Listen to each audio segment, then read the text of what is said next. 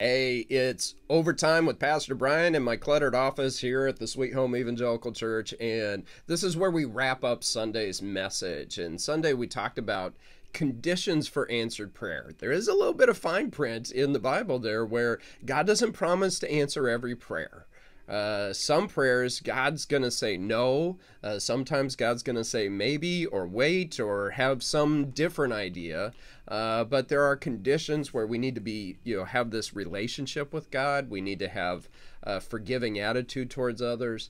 And the last point that I talked about Sunday morning was how we need to pray in Jesus' name. And that's I talked about that a bit, but that's huge there, praying in Jesus' name. When I went to college, I went to Bible college up in Canada there, Hillcrest Christian College. And little Bible college up there, I had all kinds of fun. That's where I met my wife and everything. And I have in my files, I found some letterhead from Hillcrest. Now, I don't ask me how I got some. Okay, it was just laying around, and I was one time I was in the academic dean's office, and don't ask too many questions. The statute of limitations has run out, but he was not there at the time, and he had a signature stamp. So instead of writing his signature, he just had a stamp where he would just stamp and the signature would be on there.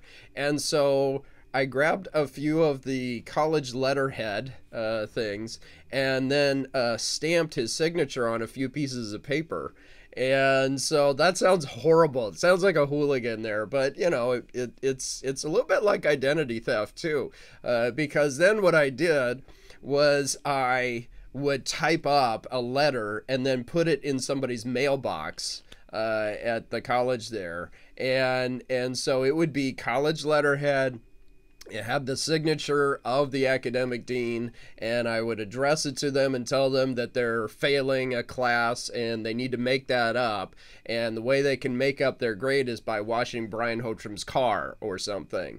And so I thought it was hilarious, but it's a little bit of identity theft, and there's all kinds of scams these days, so don't fall for those. But here's the point. The point is, it had the academic dean's name on it. Randy Steinwan had his name on it, but that wasn't what he wanted to that wasn't a message he wanted to communicate. And a lot of times when we pray, we add the words in Jesus' name, but when we do that, we also need to be praying in accordance with God's will. Because I stole or borrowed Randy's signature stamp, there were things, I sent out a couple letters to my friends as a joke, and they got a message in Randy's name, but it wasn't according to his will.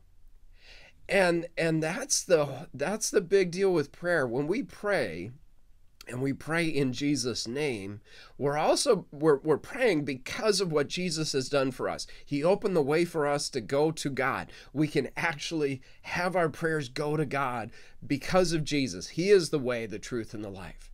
But our prayers also need to be in according to His will. And so we are praying according to the will of Jesus when we pray. And so that's a huge part of prayer. And too many times, I don't know about you, but I know I've prayed plenty of selfish prayers. And Lord, I'm stuck. Lord, I'm in trouble. Help me out with this. And we pray those prayers, and God cares about those. But we also need to make sure that we are praying prayers that are according to His will. Because that's also important in getting our prayers answered. Because we want God's will to be done. I know that God's plans and God's will are so much better than my plans.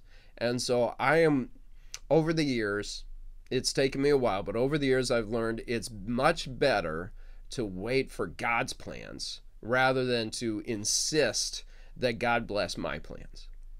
And so we are praying in Jesus' name. And that means we want to pray in according to His will. And we're not just signing His name at the bottom of a letter that has nothing to do with what Jesus would want to have done here in this world.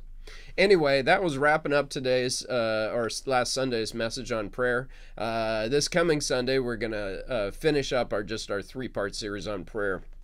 We're going to look at Jesus's message, Jesus's prayer for the church in John chapter 17. Hey, Lord bless you. Have a great week. Bye-bye.